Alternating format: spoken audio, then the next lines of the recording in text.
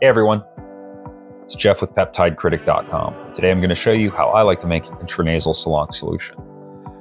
As always, this is for scientific and research purposes only, not for human or veterinary use. With that being said, what you need is what's in front of you. It's very simple. You need a sterile nasal solution, you need a reconstituted peptide, an alcohol prep pad, which is truly not even really needed, and your nasal sprayer, and a syringe. The nasal sprayers, you always want to be sure you know what it's actually delivering and never trust what a manufacturer says. It took us about 6 different orders from China to figure out this one is the best one. It was our 4th try, and this puts out 10 units pretty consistently. We may carry them one day, but not today. That being said, I've already reconstituted my Salon.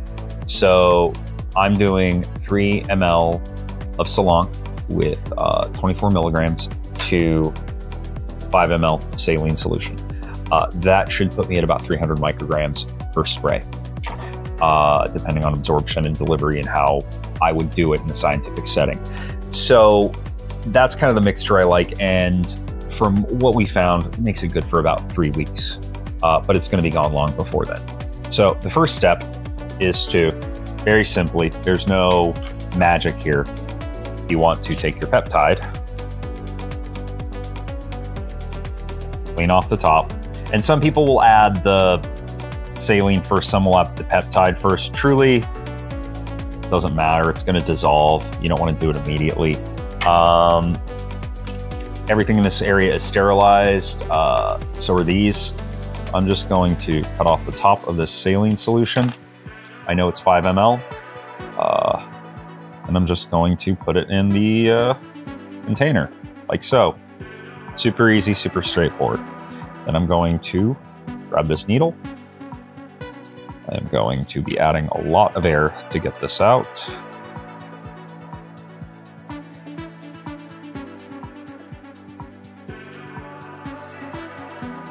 This is the fun part, as many of you know.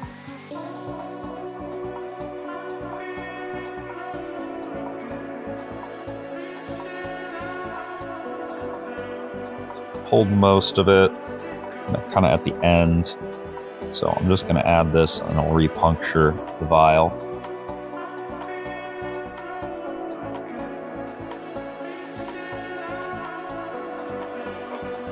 One more time, just to get the rest out. Just, you know, waste not.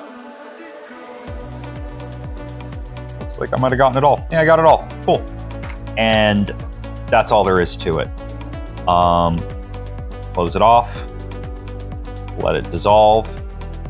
You know, and I usually like to let it dissolve at room temperature for about 30 minutes or so. Then I prime it and I put it in the fridge. I keep it there and make a label, put the date, put what it is, and put how many micrograms per spray and log everything. And as always, thanks again and happy researching from PeptideCritic.com.